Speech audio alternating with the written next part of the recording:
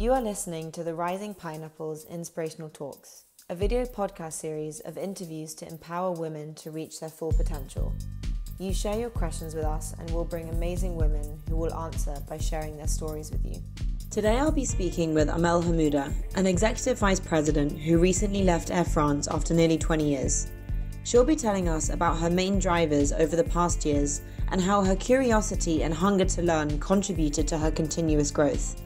Amel has had an impressive career and, more importantly, has stayed true to herself throughout. I hope you'll enjoy this conversation and will find it as inspiring as I did. So today we have Amel speaking with us. First of all, I would like you to introduce yourself, tell us a little bit about your history, where you're from, what you studied, and how you started working at AirFrance. Where I'm from. Actually, I was born in France in 1977. So in a few days, I will be 44, which makes me very old. 22 years ago, actually, I started working for Air France. That's half of my life that I spent in Air France, actually. I was born in Paris from Algerian parents.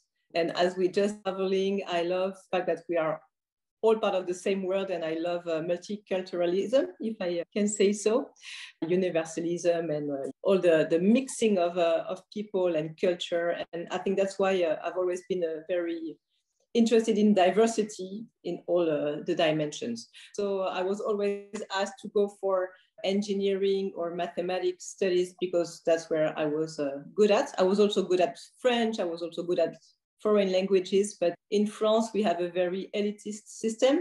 Let's say the elitist way is to go for mathematics and engineering studies. So I just followed the advice of my teachers at that time, not because I was fond of it, but just because I was told to do so. So I ended up in an engineering school and I became an engineer, even if I'm honest with you, I love mathematics. I never loved physics or chemistry or all the rest of what you need to be an engineer. But anyhow, at the end of my engineering studies, I spent 1 year in England because I wanted to discover another country. And that's where I met people working for Air France. And at that time, I was studying in transport, engineering and planning. And so I just applied for a job in Air France, not knowing anything about it, just that there were some nice people working there and it would be great to meet them. And so that's how I ended up starting my career end of 99 in Air France, in a brand new department at that time that was called revenue management, yield management. It was really the beginning of these jobs. And it was a bit of every flight by studying the history, the customer behaviors in order to anticipate how far you could go in terms of pricing and filling the flights. Wow. Eventually, you ended up staying for a large part of your career in Air France. So could you tell me a little bit about what you were doing when you first joined Air France and kind of a little bit about your transition throughout the company in different departments that you worked in? Actually, I never made any plan. And I remember a lot of my fellow colleagues or a lot of managers telling me, what do you want to do in 10 years time, etc. I was never able to have an idea so far. I just took every step and every job the way they came and always looked for short-term pleasure, enjoying the current position and not thinking 10 years ahead. So indeed, when I joined Air France, I thought I would stay there 2-3 years, maybe 5, whatever. And in the end, I stayed more than 20 years. As I told you, I started in revenue management. What I really loved there is that it was a mix of young people that just finished their studies and were hired there to bring new ideas, but also a lot of more experienced people coming from all over the place in Air France and sharing their experience. So it was a perfect mix to start and to learn.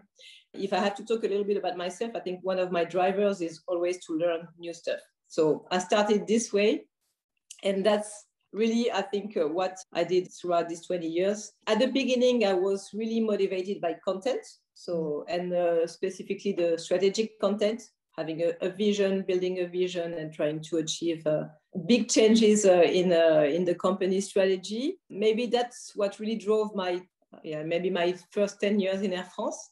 And then all of a sudden, and I did not think about it, but I realized it later on, I became very interested in people. On top of the content, what really motivated me was to create teams that would have a lot of energy, enthusiasm. The best compliments I can receive is really when my teams told me, yeah, you asked us for impossible stuff, but you helped us do it. And I think that's really me. No limits. And nothing is impossible in terms of strategy, vision, projects. But once you have the team to do it, you can do anything. And my biggest pleasure, I would say the second part of my career, was really to have a team being able to do much more than me, much better than me. And I was just here to push them a little bit, to help them when needed. But I was just amazed, and I was, as a child, amazed by their accomplishments. So going back to the first part of your career, how much of your progression in AirFrance was you pushing for more responsibility, bigger roles, and how much of it was your manager, or I guess you had various managers throughout the time that were really encouraging you and supporting you in that? Yeah, there's not one answer to your question. Actually, it was really a mix of both. I remember one of my first managers that maybe changed my career. I had a position that I liked, but I really wanted to do something else. I was starting to get bored. And I think, yeah, boredom is one of my drivers. When I get bored, I need to do something else. And I get bored quite quickly, to be honest. So we had a meeting, and he was trying to help me for the next step. And he asked me one question that was really helpful. He said, "What's your dream job?" I don't want to hear about something that you have thought of, something that seems reasonable. That's not what I'm interested in. What is your dream job? And I think that guy really helped me, because I could tell him what was my dream job. And since that day, I never put myself barriers or internal limits. People all around you always try to refrain you or put limits. So my first advice would be never put limits to yourself. And really that manager was very important, because he helped me removing these barriers. And I think all along my career since then, I've tried to do the same with the men or women that I've tried to coach, because there are so many limits coming from outside that for sure you should never try and limit yourself. I met great managers that helped me. And I also had maybe a bit of a strange or peculiar behavior, temper that, as I told you, once I get bored, I cannot pretend to enjoy. And so I made it very clear that I needed some changes. So when he asked you what your dream job was, did you say something that was related to reaching a certain position in AirFrance, or something just... It was not so much about going up in the company. It was one job that I was dreaming of, and it was actually being the executive assistant of the executive vice president for marketing and network at that time. And he was a guy that I found very inspiring, not in terms of management and let's say his talent with people, but really in terms of vision, in terms of intuition, what the business should be tomorrow. He was really amazing, and I wanted to learn from him directly. And so I just said, okay, I want to be his executive assistant. And it became true a few months later. And I think that was maybe one of the real game changers in my career, because in 2 years, I learned more than I would have learned in 10 or 15 years in the company. Did your manager help you land that role as the executive assistant? Yes. I think he helped me first by allowing me to express what I wanted to do. Since that moment, I was able to go and make myself also the steps that I needed to do to apply for the position. What were some of the steps that you took at the time to make sure that you were a good fit for the position and could land the role? Well, I knew the guy that was holding the position at that time, so I discussed with him, and I shared with him that I wanted to have his position when he would do something else. And he was also of good advice in terms of what really the job is about. And I'm sure that he also made sure that the EVP would know that I was one of the candidates. And to be honest, I think I was the only one that really made the proactive step to say, I would like to do the job. So one day my phone rang, and I was called by his assistant saying, can you come and see so that guy? So I thought it was for a business motive. So I was a bit shy and impressed. So I quickly went to his office and what did I do wrong? Maybe we made a mistake, I don't know. And in the end, it was just to have a chat for the position. So I was not prepared at all. It was a disaster in terms of interview, but in the end, I got the position. So amazing. So what were some of the ways that your motivation changed over time? So one of the things you mentioned was that you get bored quickly and you always love to learn. And I guess that's an amazing skill to carry in any role that you have in a company. Over time, as your roles changed and you kind of grew into more executive roles in the company as well, what were your main motivators and how did those change in different positions? I think really the change came from the focus I was putting on content to the focus I then put on people. That's really the way, I don't know how to describe it differently. That's really what changed. The content in an airline is just great because our business has changed over time, either because the competition was changing, we were disrupted by the low-cost carriers, the outside world also make it different every day. You have a war somewhere, you have a disease. You see today with the COVID, the huge impact it has on airlines. I mean, our business is always changing. There's not one normal year. We just manage crisis after crisis. And so the content is super rich. And I think that explains why I never got bored at that time. But when I grew up a bit, and I cannot explain how, why, and when, but there's one day when I realized that most of my motivation going to work was to meet with the team and to try and see how I could help them and how I could change the way they work, much more than what they were doing. So I remember when it happened, and I think I was 10 years in Air France when it happened, but I cannot, I think it was really something very progressive and coming with maturity, whatever. I had managerial positions very early in Air France. I was, I think, 24 or 25 when I had my first managerial role, and I was a disaster. But over time, I think I started to understand what people needed, what I wanted to do with them, and how we could really grow together by building a joint vision, by creating teams. When I say creating diverse teams, it seems obvious, but it was not for me at that time. And seeing how you can use everybody's personality, their strengths, their differences also to make a very balanced team. And everyone has to bring something to a team, and how you could take benefit of these differences was something very, very, a breakthrough for me, even if it seems obvious for maybe most of you. And since then, I think 90% of my motivation came from taking the teams always one step above and putting more challenges, but also helping them to overcome the difficulties and always make great things. And I love when my teams tell me, you are so demanding, but you always do it with a smile. I am still a child, and that's what makes me smile and have fun. When you started off as a manager, when you were 24, 25, and obviously you had limited experience and you were learning just on the job, as you grew and had more experience, did you also receive more support in becoming a better manager, actually? Or is this something that you just learned on the job? How did you develop that skill? I had a few opportunities to go to trainings, but maybe I was too young and I didn't have enough experience at that time. To be honest, that's not where I learned.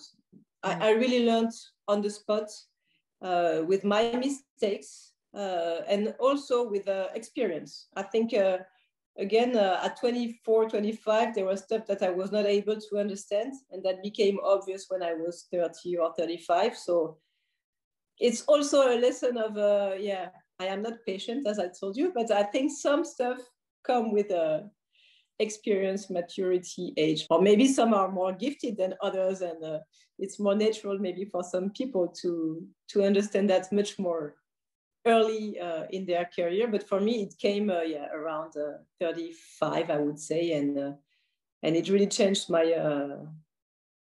my career and my motivation, and I think my relationship with the people. Mm-hmm. Delphine and I have spoken before about how there is this kind of famous glass ceiling at some point in your career, especially when you stay in a company for a long time. So I think something around 80% of salary raises come from switching jobs. And it's very rare to be able to continue to grow so much in the same company in such a long time span. What do you think about the importance of internal networking, and how did internal networking or building your reputation in the company contribute to your growth over time? I'm not sure I have the right answer. I was not so much into networking. It's not easy for me to go to people and to build relationship if I don't have a reason for. So I think internal networking is for sure very efficient, but that's not the way I built my career. I think I needed to prove my efficiency on the work-based. The way I developed, I think, was really based on content and based on my achievements. I don't really care about hierarchy, about the different positions in a company. So I could be very rude to an EVP if I didn't see why he was in this position, and if I could not understand his added value, or when he would provide the wrong statements, I would always dare to speak up. It did not only help me, sometimes it was a little bit difficult, but I think that's the way I built my reputation in the company. Someone very independent, content-based, maybe with not enough relationship skills, but at least with some relevance in terms of content.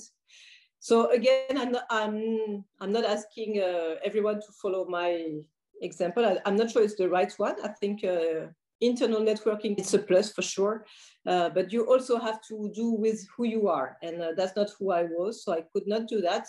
The advice I would like to share is really, be authentic, be who you are, and it took me a lot of time to come to the workplace with myself, with the real myself, and not hiding some of my personality, and I think that also made a difference. So network if you like that, and don't network if you don't like that. So I'll ask a follow-up question to that. So I think the other situation that could occur, let's take an example of someone who doesn't like internal networking. It doesn't fit in with their personality. They're very talented in their job, but they're not able to really sell themselves well in the company. So they work very hard, but they don't share that with the necessary people. So how did you balance that exactly? Is that something that you did naturally, or you just were lucky to have managers that always recognized your work? Maybe it's a bit of both, but when you hate to sell yourself, which was exactly how I would describe me, usually you love to sell your ideas and sell your work team. So don't sell yourself, but go and sell your ideas, and put your guts in order to make sure that they will be heard and they will be listened to. If you don't like to speak up, to be assertive about your work, maybe you like to speak up and to be assertive about your teams, there's always something that you will feel authentically able to sell, and sell that. That's very good advice. Looking at more external aspects, did you also have to deal in your career with external hires that came in more senior positions? And how did you balance that, working with more senior people that were coming in, but also your internal progression as someone who was very content focused and eventually also became a manager? Actually, AirFrance is a company. It's a very specific company. The turnover is very low. I think it's like 1% a year. It's nothing. Yes. Wow, that is very. And I mean, the salaries are very low. It's not, people don't come for money. They just start and they fall in love with the company, with the business, with the people, and they don't leave. So actually, first of all, we didn't have so much of newcomers. It was it was not that often. And again, talking about myself, I always loved these moments when we would have new people, because I love to be inside and outside, and I'm very curious, as I told you. So to me, actually, these moments were opportunities to meet new people and to understand different ways of working and new ideas. It was often people coming to lead the company, because as the turnover was low, most of the newcomers actually were the CEO or really the top managers of the company. And I always felt a bit of curiosity to understand how they would try and change the company. So I see it positively. And again, as I previously told you, I think if you're authentic, if you have strong beliefs, just try and fight for them. And whether it's with internal people or with newcomers, it doesn't make a big difference. What was the reason that you decided to stay in AirFrance so long? So I'm assuming that you also were headhunted over the years by many, many recruiters. What really made you stay? I mean, you said the churn was 1%. That's very low. What was the main thing that drew you, and why did you not decide to pursue other roles, maybe more senior roles in other companies? What made you stay in AirFrance for so long? I think I was very lucky to get new challenges, and I had a very quick improvement or quick development in terms of career in AirFrance. I'm not sure I could have reached that elsewhere. I had opportunities, or I was handhunted for positions that never seemed to be as interesting as the ones that I had. And each time I started to get bored, either, and that was most of the time, I would have a new proposal, or I came to my manager saying, I'm starting to get bored, so please do something, or I will leave. I never considered, as I told you, I never thought I would stay that long, but I never either wanted to leave AirFrance just because I could make a big step in terms of salary. I had everything I wanted. I had a dream content, dream teams. I had a freedom that was amazing. I could really think independently and then have an impact on the strategy of the company for a long time. That was far enough for me. That's really nice to hear. And going back to your first day at AirFrance, what advice would you give yourself? This is a very difficult question. Maybe I should have tried and better understand the way it worked, the codes, the implicit rules, the company culture. I was very different. And so, as I told you, I was a bit the rebel. I was a bit fighting the authority or the rules. On the one hand, I don't want to give up on that. I think it can be very useful. And again, you have to be aligned with what you believe is right. So, but maybe I was a little bit too pushy, and I should have understood that maybe I could have done things differently. And maybe I could have learned before all the emotional or the implicit way of working of a company, the relationship between the people. I think I was a little bit, I was totally blind to that for a long time. Although it doesn't seem that was a problem for you, because you still, you had a very good relationship with your team and progressed really impressively over your career. So but I had a lot of fights with either not so much my peers, but with the level above, and maybe it could have been smoother, but I don't regret anything. Recently left AirFrance. So when you decided to leave, did you have a very strong idea of what you want to, like what kind of role you're looking for next? Or did you just reach a point where you wanted to take some time off?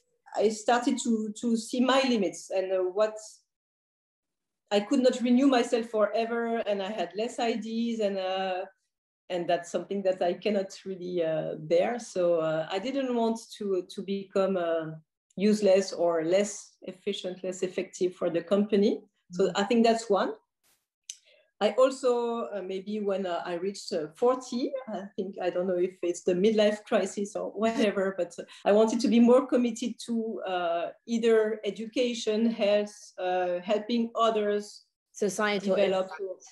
Exactly, societal impact. You're fully right.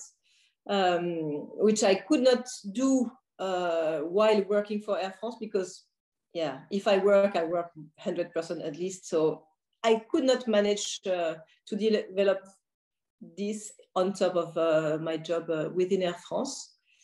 But at the same time, I was totally unable to forecast the next step.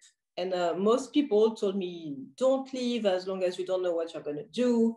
First, find a new job and then you leave the company. And that was the advices I got for the last 2 years. But it didn't make sense for me. And I have a coach that I met a few years ago that I see from time to time. And she's the last one I ask advice to. And I think I made it on purpose. But she's the only one that told me, leave. Take time for yourself. Take time for these commitments you want to have in terms of societal impact, etc. And you need time for AirFrance to take less and less space in your brain. And one day you will know what you want to do. And that was I think the best advice for me. But there again, you have to manage with everybody's judgment. And people told me, wow, you're brave. I don't think I'm brave, but it doesn't fit with what people usually do. But then again, I think it was the best decision for me. And so indeed, I left in November. The year 2020 was crazy for an airline, and I was in charge of not only transformation and the strategic plan, but also the day-to-day network. Where would we fly tomorrow? And with COVID, it was just an endless job. We worked night and days, weekends since last February. So I was also very, I think, exhausted. In August last year, I took a few weeks break with my kids, and I realized it could not go like that forever. And it was really the perfect moment for me to leave, because on top of what I wanted to bring to society, I also have 2 children. My daughter is going to be 10 in next month, and my son has just been 7, and I didn't see them grow, and I didn't spend so much time with them, and I also wanted to have a little bit more time with them, for me as well.